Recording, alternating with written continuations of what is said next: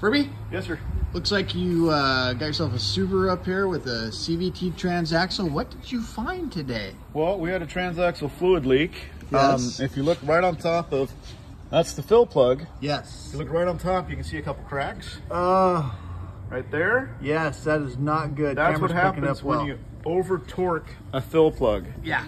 It breaks the case, and now the guy needs to buy a transmission because somebody over torqued a fill plug. And in all fairness, we can honestly say it wasn't done here because we have no service record of it. But yeah, that's a bad day for this poor guy. Yeah, the worst part about it is whoever did that knew damn good and well they did that and just tried to hide it and walk away. Well, what do you say? You're always the next guy. Yeah, quit screwing over the next guy because I'm the next guy.